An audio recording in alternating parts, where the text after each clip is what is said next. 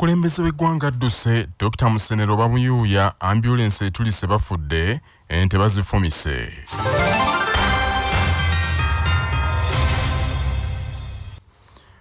Akakiiko ka Parliament ak'ekiseera kasibwawo okunoonyereza ku kitongole kya Preside ekikulirwa Minisita wa Science ne Technology Dr. Musenero kalagidde ekitongole ekyo kisattululwe n'emirimu gyakyo gigattibwe n'egy'ekitongole ky'eggwanga ekivumbuzi ekiyitibwa National Research and Innovation olwagogolimba omungi akyerimbiseemu. Ekitongole ekyo kyagunjibwawo mu biseera ekirwadde kya COVID-19 we kyakyakira ennyo ng'ekigendererwa ku kikulu kyali kya Uganda okwevumbulira eddagala lyayo erivumula lumyamawuggwe atugumbudde abangi. Wabula ekiseera kyatuuka omubaka Yona Musinguzi n'abotola ekyama nti ekitongole ekyo kyali tekiyinza kuvumbula ddagala nga bwe byayogerwa nti gwali mupango gwakuliirako nsimbi. Parliament olwawulira ebyo kwe kussaawo akakiiko kanoonyereze akakulirwa omubaka wa Uganda North Xavier Choma.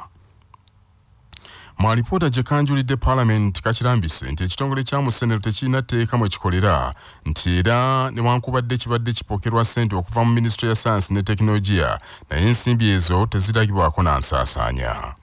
Akakiiko kagamba nti ekitongole kirina abakozi 7 abasasulwa ku nsimbi z'omusolo bonna Dr. Musenero nti yabagabira emirimu egyo ng'omu ku bo wa luganda lwe. With the expiry of the Memorandum of Understanding, Preside as the project remained operational yet not supervised because its chairperson is the minister responsible for the Doctor of Science and Technology and also the special presidential advisor on epidemics. The committee strongly recommends that Preside be disbanded and its funding channeled through RIP with a vetting committee, reporting, monitoring, and evaluation mechanisms already in place and in RIP's framework. The operation of the Innovation Fund can perhaps be better managed. Akakiiko kalumiriza nti mu Preside Musenero ekamala byonna ye yeebegera ku nsimbi ezimuweebwa nti era waliwo ne ssente ezisoba mu bumbi obubiri ezitamanyiddwako mayitire. Yona Musinguzi yalonkoma Dr. Musenero akangudde ku ddoboozi n'asaba ono bamuggyemu obwesige. And members let's stand to be counted. If it is one of us, he's ashaming all of us, and we should not accept this. I know the rules of procedure. To censure a minister, we need signatures. I have already drafted papers. I pray that you all append your signatures, and we censure this minister today and not tomorrow. Time is today. Let her be censured such that this country can regain its glory. Ye Dr. Musenero yerwanyeeko n'ategeeza nti ekisooka takyali muwabuzi wa President ku ndwadde enkambwe ekifo yakivaako dda n'asigala kuba minisita nti era President amwebuuzaako luusi na luusi. Ate n'alipoota nti eyanjuddwa abadde tannaginyonyoka bulungi n'ekirala nti bwe baba bakakasa nti yabulankanya ensimbi ekyo ssaabazi w'ebitabo bya gavumenti yajja okukikakasa. The Preside initiative, which came amidst an emergency, has given the country a strong foundation. And the honorable members will appreciate that we have built a lot of capacity, and now what we need is to work and support this work in the institutions where it is, and the STI will continue to provide the strong leadership. Amyuka Speaker Thomas Tayebwa ayongezayo kuteesa kwa lipoota eyo okutuusa sabbiiti ejja. From what she has submitted, is not in position to explain some of these issues, and yet she's saying once given time she would be able, and which is very important for fairness in this house. We shouldn't be seen to have passed reports when we are not fair. And then with that, and many MPs have been coming here telling me this is a very short notice.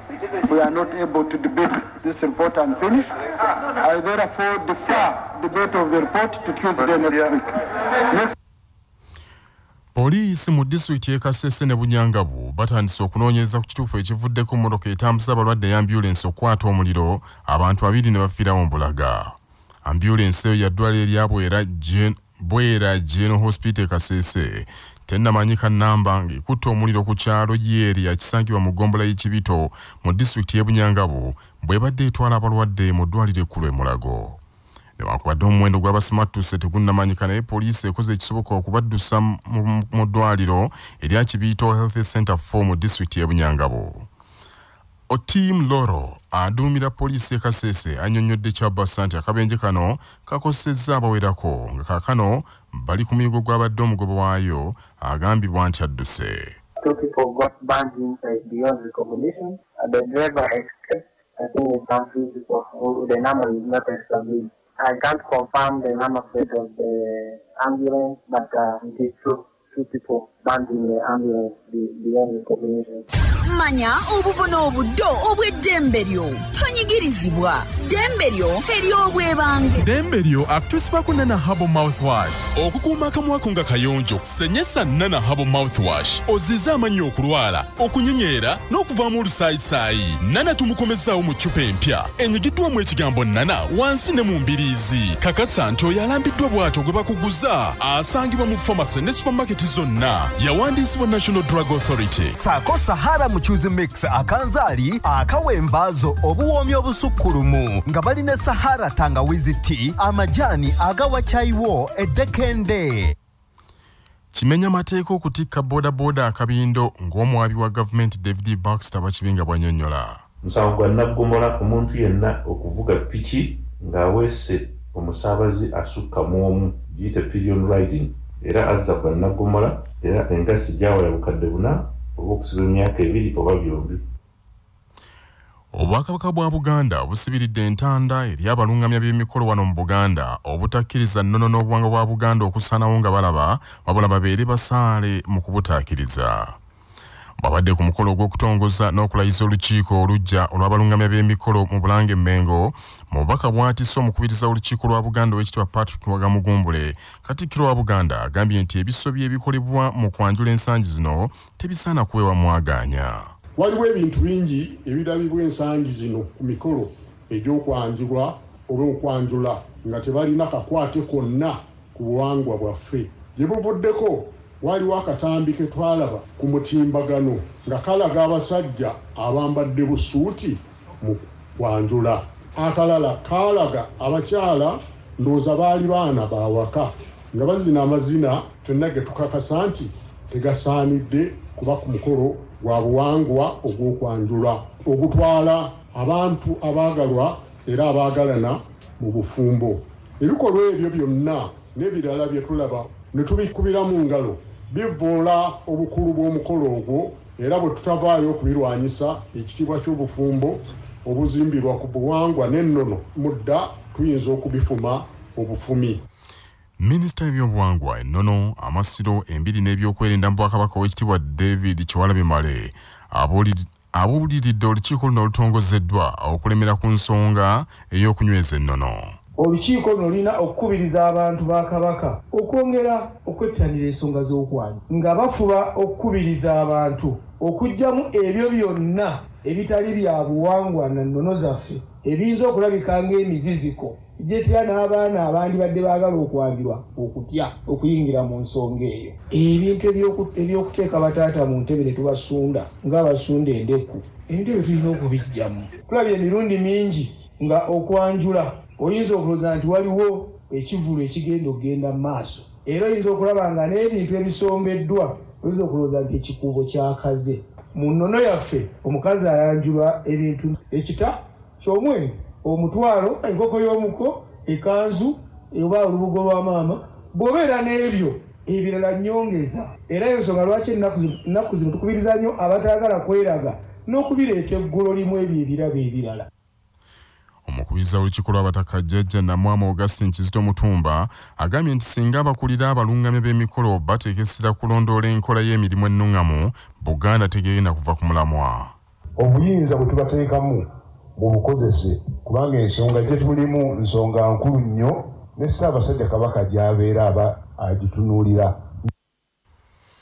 Kajja Isma ssentebe w'olukiiko lw'abalungamya b'emikolo mu Buganda omujja azza embigere bya Sonko Hannington Ssembatya Kavi era yeeyamye obutava ku mulamwa ng'alambika banne.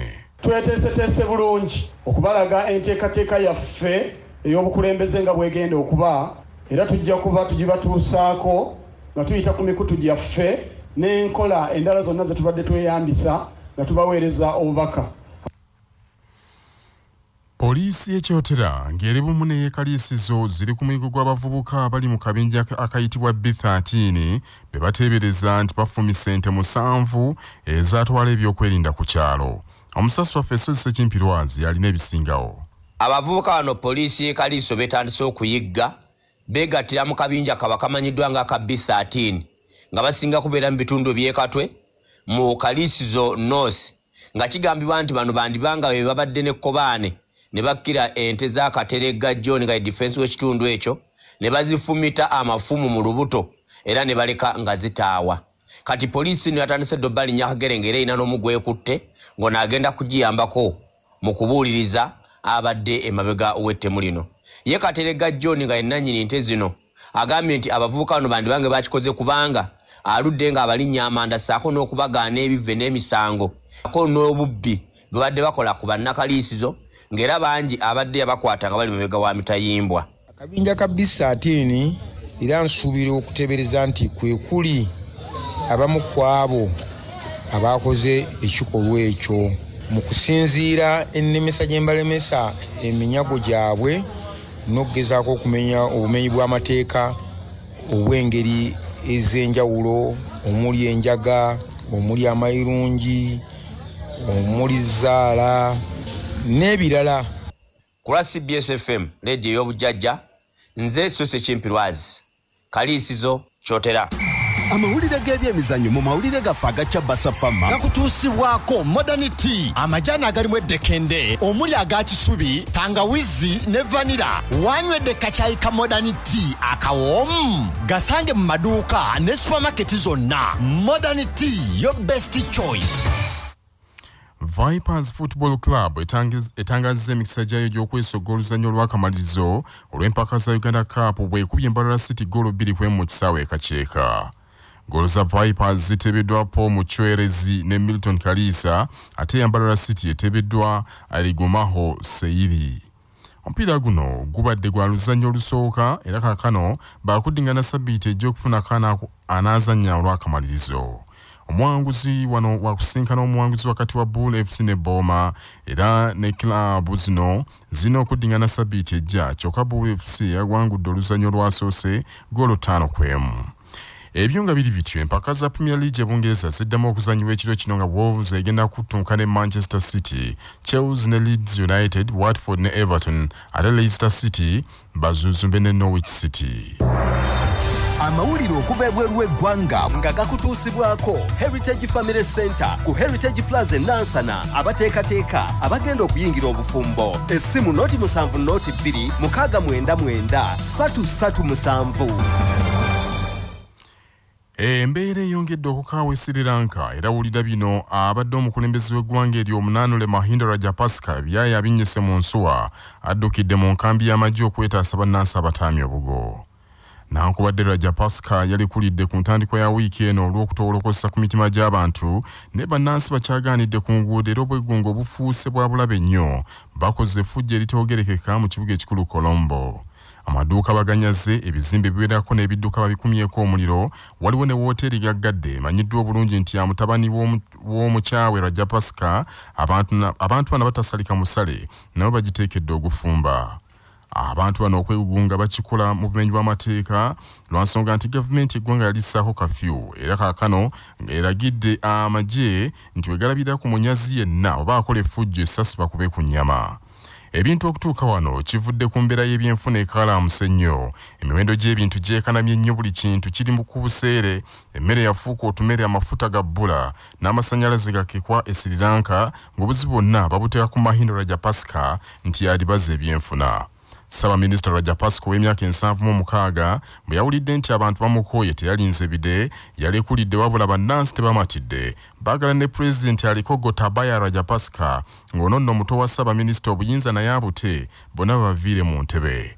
Rajapaska n'ab'omu nju ye babalumiriza nti be basudde ebyenfuna by'eggwanga eryo babadde mu buyinza ti ng'omulugu be gubali bubi nnyo beekusa bokka awatali kufaayo ku bannansi. Bannaffe ag'essaawa zino kangamalirize mbufunze.